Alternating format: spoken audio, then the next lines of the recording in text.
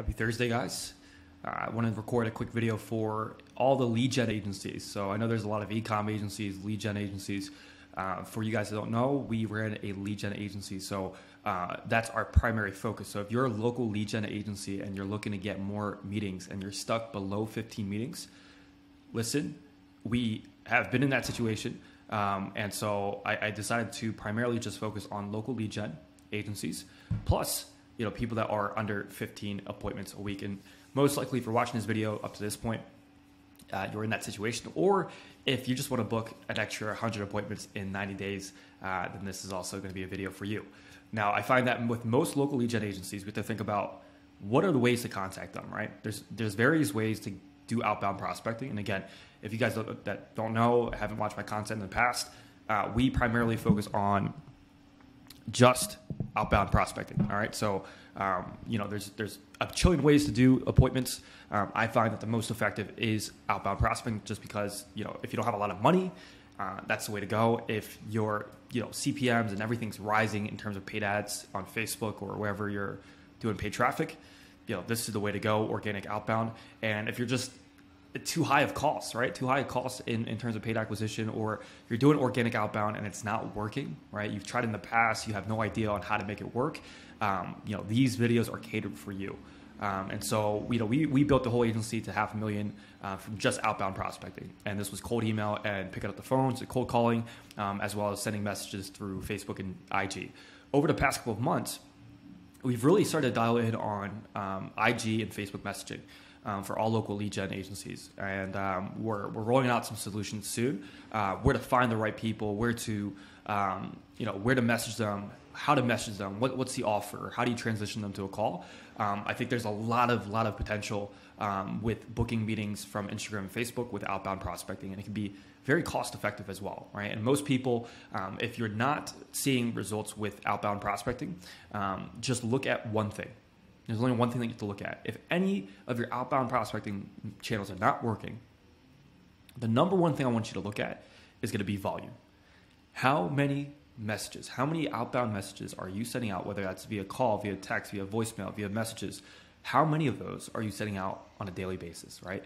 Always look at that number, because I can tell you right now, if we were to hop on a call and you're like, Caleb, the outbound prospecting is not working for us right now, it's just not effective, it doesn't make sense, I would ask you, okay, what are you doing in terms of numbers?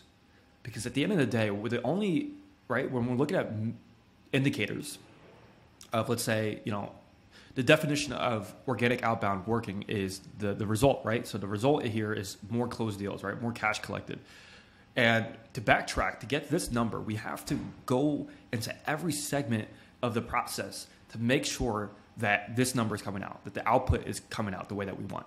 And in order to do that, we have to break up organic outbound in various segments, right? And so it's not just the messaging, it's not just the offer. Usually it starts with, okay, how many messages are we sending out, right? Because with more volume, you get to use the cycle of, is it working? If it's not working, what do we change? And then go ahead and change it. And then, is it working? Did we see improvements? Okay, go ahead and keep doing that. That's the cycle that you have to do, right, with outbound prospecting. And the more times, the more volume that you're able to send out and send out more messages and just do more of this, the faster you can go through not making it work, sending 25 to 50 DMs a day, maybe 500 emails in a day, to then, sending 2 times, 3 times, 4 times the volume, and you're able to ramp up that speed process way, way quicker, right? And so the number one thing that you want to solve is just, how do I send out more messages? Well, sending out more messages via email. If you're sending out one emails or you keep landing in spam and that's not working, then look at automation. There's a lot of automation tools out there that allows you to send. You could even send 10,000 plus emails in a single day. There's solutions, right? And so you have to define the problem. The problem is I'm not sending enough volume, right? And then you list out the problems from there. So let's say the problems from not sending out enough emails is you have to hire more VAs, or you don't know a scalable way to send out more Gmails, or you just haven't found any solutions. And so if that's the problem, then we just have to find a solution that's going to be able to allow you to scale, right, and be able to automate it so you don't have to hire too many VAs to make sense of the numbers, right? There you go. You identify the problem, you place the solution, and then you move on. Next part, right, is going to be the offer, right? Once we have volume down, making sure that the offer, right, the messaging, everything that we're providing in terms of the solution is down.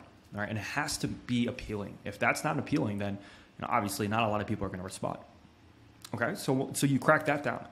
So you want to find out what part of the process are you having a problem with, identify the problem, isolate the problem, right? Just like in sales, like you can't win the objection if you don't know what the objection is in sales. That's a fact, right? How are you going to overcome an objection, right? If it's a smokescreen and you don't actually get down to the real objection, which might be price, which might be various factors, right? Timing, everything included in that. All right, so in order for you to win a sale, you have to overcome an objection, and you have to identify the objection, isolate it, and then solve it, and then move on to the next objection, right? And so the same thing here. If this whole sequence is not working in terms of outbound prospecting, you want to look at, okay, the first step of the equation, am I setting enough volume? And I can tell you 99.99999% of people in the local lead gen space, if you're an agency owner and you're seeing less than 15 appointments and outbound prospecting is not working, then this is going to be your problem. I'm telling you right now, 99.99999%, because I struggled with it. And I realized that was my problem. I just wasn't setting enough volume. Okay, so that's the very first part of the process. Identify the problem, isolate it, solve it. Then we move on to the next one. All right, so Caleb, sending 5,000, 10,000 emails. It's just not seeing a response. Okay, we got to look at deliverability. Is it deliverability problem? Are they not opening the emails? Are they opening the emails but they're not responding? Right, that's probably the messaging, the scripting. Okay, identify the problem, isolate it, solve it. Move on to the next one. All right. Then we craft the offer. That's good. All right, we're solving that. We're getting some people to respond back, but the show up rate's not showing up. Right, or it's not high enough. Okay, identify the problem. Caleb, we're at 55%, 40% show up rate. This is terrible. I want to get it up to 70%. All right. Well, where in that process? How's your follow-up sequence? What are you sending? Are you warming them up? Right? Are they getting excited for the call? What does the reminder sequence look like? Are you reminding them? Are you shooting them a call day before, day of? Right? Are you making sure that the invites are being sent out? It's getting sent into their inbox. All right. And there's a little things that we can tweak. How are you scripting the appointment? We're able to identify a problem and really find a solution that's catered to them. Right, and that's going to produce a higher show up rate. So identify the problem, isolate it, then solve it. I promise you, if you look at outbound prospecting, not that it doesn't work or it does work or it doesn't work. Outbound prospecting works. Okay, guys, there's a billion different agencies out there in the local lead gen space, in your niche right now, that's dominating outbound prospecting. Why? Because they've identified, they've done the numbers, they made it work, and now they just have a belief. Once you make it work, you just have the belief that it works. And so it's not a question of like, oh, is outbound prospecting worth my time? It's like, no, I saw it work, and now I have a belief that it works. And now I don't care what kind of challenges pop up or any problems that pop up in the future, because I already have the belief and I saw it work, I'm going to continue to do it. And that was my story. Like once I saw it work for our agency, outbound prospecting, before, if I didn't have that belief and all of these challenges, all these problems came up, then I would have gave up. I threw the towel and I've been like, this definitely does not work because I don't have that belief with the same problems. But let's say I had the same problems and challenges, but I already had conviction and I already saw the results of it working. Well, now, and that's what happened in agency. Now I'm just like, dude, the problems come up. Let's solve it. Let's solve it. All right. Because most times it's just, you don't have the belief. You don't have the conviction that it works. Right. And that's why maybe you're running paid ads and you have so much conviction and you're spending so much money and the numbers don't really make sense, but you have so much conviction to make it work. And that's why it works. And that's why you continue to do it. But you haven't yet seen it happen in your agency with outbound prospecting, and you don't have the belief, you don't have the conviction. And therefore, when challenges, problems arise, or things that you're unaware of or unknown, then you don't have the confidence to move forward, solve the problem, and actually put in the time and energy required to solve it.